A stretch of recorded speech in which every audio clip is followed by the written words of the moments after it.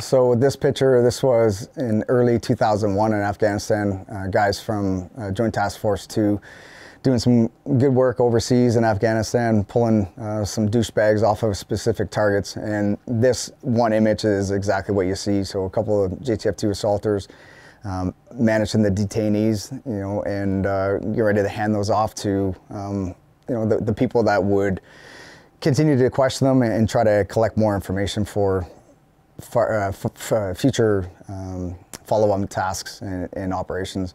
And with the picture that you see, yeah, the old school shin pads were still being worn by this particular assaulter. That's his choice. And then oftentimes people ask me, well, what's on the side of his legs? And those were not uncommon, that guys would carry some sort of explosive into a leg bag. So if they had to breach a door or a fortified structure, they would have the ability to do that.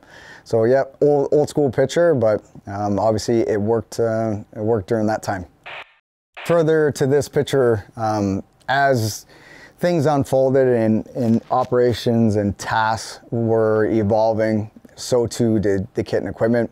And oftentimes pieces of equipment would come in phases. So maybe an upgraded upper receiver on the long gun, maybe a Kevlar helmet would change, maybe the plate carrier would change. So they would come in phases. So it would not be uncommon to see 5 or 6 assaulters, and all their kit is kind of organized a little bit differently based on their likes, their mission set, and also as new pieces of equipment would come into the organization.